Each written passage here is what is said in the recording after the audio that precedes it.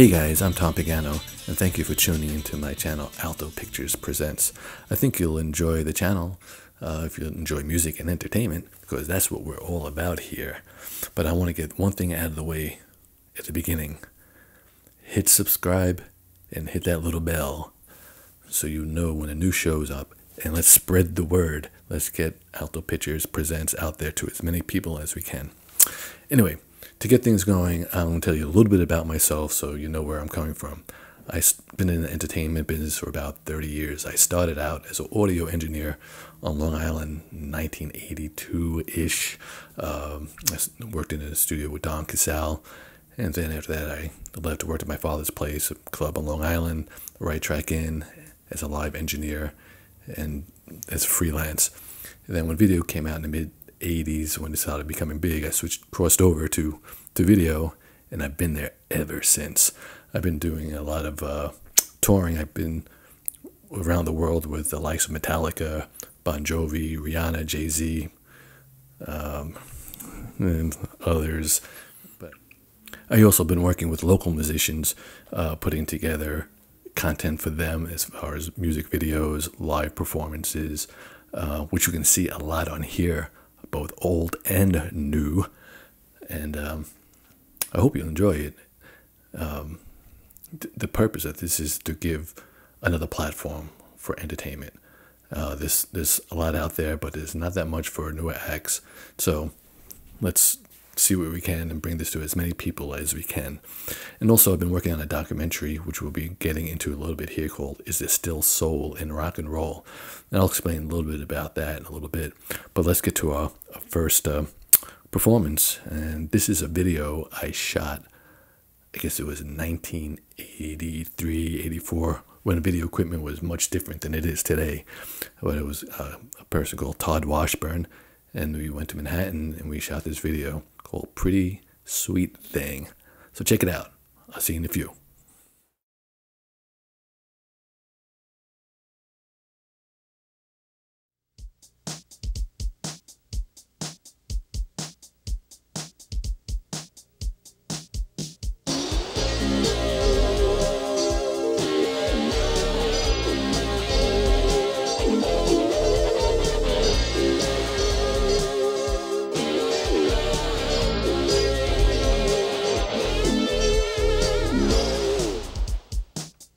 I was walking down the street in a city that never sleeps when a lady caught my eye. She was heading straight toward me when she asked me for the time. All I could say was, oh, oh, oh, you are such a pretty sweet thing.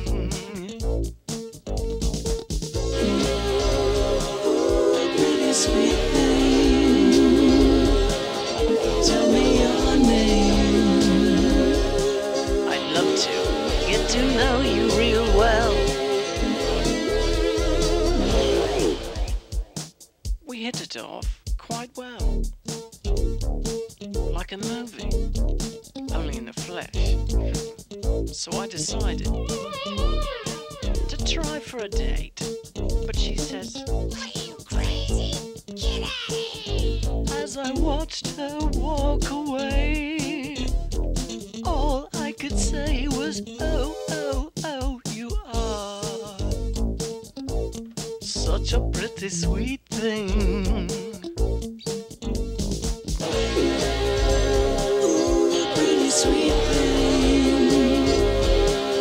Tell me your name. I'd love to get to know you real well, real well.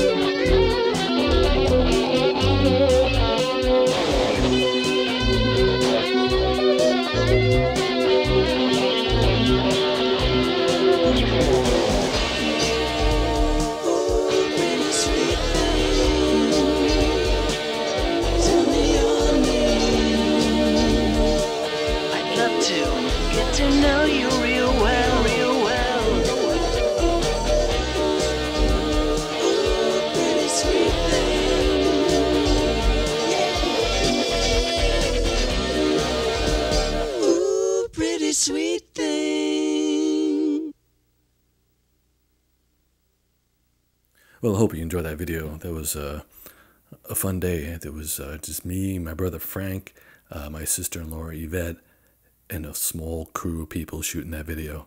And in fact, for people who know my brother Frank, you see him in the cameo. He's that guy that gets his guitar taken away from him in Bryant Park. But anyway, that was Todd Washburn. Pretty sweet thing. We did that, like I said, that was in the mid-'80s, maybe mid to late 80s. And like I said, video back then was a lot different than it is today. A lot more gear, a lot more carrying stuff around. And the editing process was, everything was a black box. It wasn't, you buy a plug-in, put into your computer.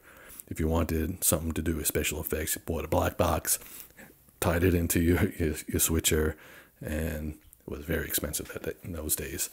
I appreciate today because it was much cheaper and more efficient. But it was a challenge, and I did learn a lot doing that. Anyway, let's move on. Now I'm going to, I did a show back again in the early 80s called The Entertainment Window. And I shot many bands in the club. I rented out a club, and we shot 2 songs each. And it was sort of what this is on a smaller level. It was for public access TV. And it was to show live acts again, local live acts, and give information. We had some lawyers talking about how to get into the music business and what to protect yourself on. So it was an informative thing. But anyway, this was a band I worked with, and used to play at the Right Track Inn years ago. They were one of the best bands on Long Island years ago, and they're still around. They're still great musicians, great guys. Broken Arrow, and they were on the show. And this is a song I did with them called Black and Blue. Enjoy it.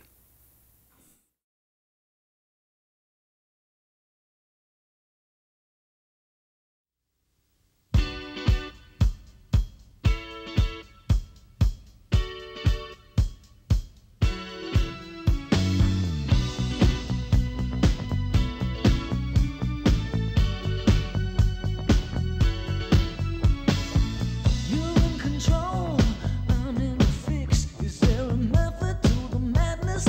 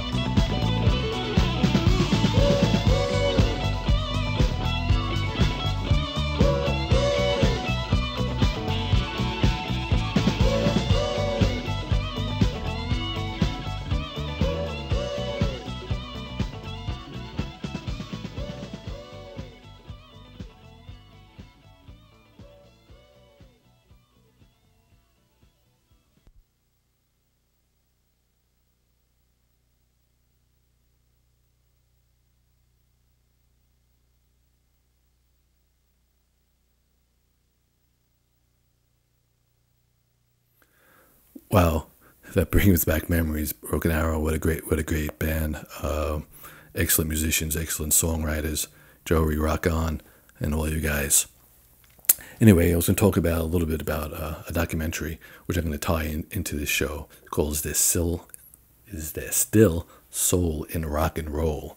And the purpose of this was and is to see, has modern technology taken the soul out of music or placed it somewhere else, so to speak. Meaning back in the day, guys got together in the studio or in a room, in a garage, in a basement, and played, and there was a connection there. And now it's a little bit different, and that still obviously happens, but sometimes you could just get behind a computer, download a few clips, put together a song, and put it out there. And the purpose is to see, do you still think that soul that you had when guys and women got together and played, is it the same as putting something together quickly? And sort of just an overview on the perspective of where music is at today. And I went around doing a couple of interviews with people, and I'm going to show you some of that now. But also, I would like any of you that have an opinion on that to go to my Facebook page and message me with a 30-second video of what you think. Is it still soul and rock and roll? Has it changed? Has modern technology taken it out of music, or has it enhanced it, or has it displaced it? And let me know what you think. All right, so here's a few people down in Atlanta with their opinions on what they believe. Is there still soul in rock and roll?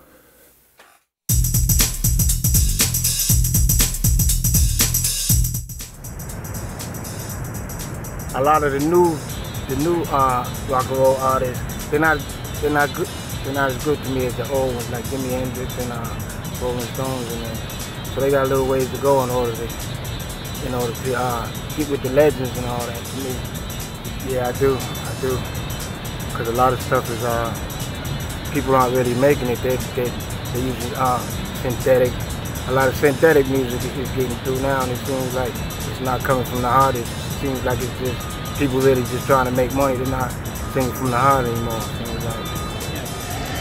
That's why I like jazz. Okay. I love, jazz is like, you experience what the artist has experienced. And you can't experience that with technology. I remember back in the day when technology was first being incorporated into radio, and that's one of the reasons why I left radio. A guy asked me, said, how did I feel that I could be replaced by a computer? And I told him, I said, I'll never be replaced by a computer because computers don't have that human touch. And that's what you gotta have, the human touch in music. I might as well ask you the main question now. Do you think that soul and rock and roll still today? No. No? No, not in what it's they hard. publicize It's hard to anyways. find it, yeah. There's still artists I know for a fact that have it, but they aren't the ones that make money for whatever reason. I don't know what that reason is, but that's not what sells right now. It's more sex, I think, than the music. So because appearance is everything, it's not really the music. Before you could have an artist that you never knew what they looked like before you went to see them live, and now it's, Instagram, everything's, we're opinionated on appearance before the music, before we let it speak. Right. Okay, thank you. And again, guys, message me on my Facebook page, Todd Washburn, and go to Messenger and leave a 30-second video, and we'll put it up on a segment here. This way you could get your views seen and your opinion out there, and we all can see. Anyway, back to the show that I was doing. We also had Grimm Jack come and perform, and they were another awesome Long Island band who's still out there rocking and playing. So let's check out this video by Grimm Jack.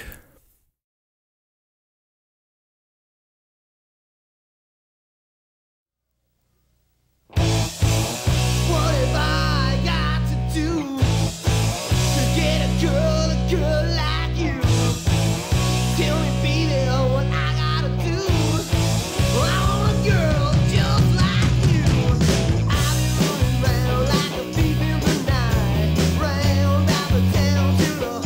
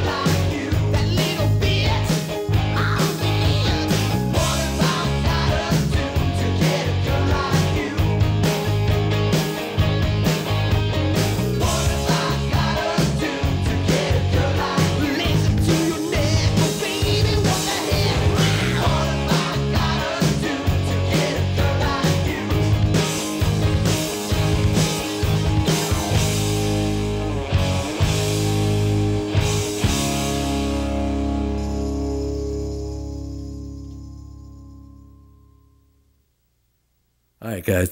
Thanks. That's it for today's show. I just want to thank you all for joining in. I hope you enjoyed it. I enjoy putting it on, and I'm going to try to put something up every week. So make sure you hit that subscribe button and hit that bell.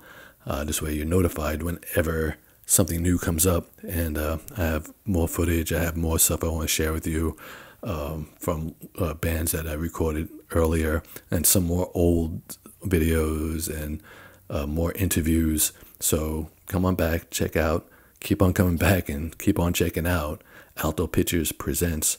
And this was a great show one, and hopefully many, many, many more to come. So again, hit the subscribe button, hit the bell, and spread the word. Rock on.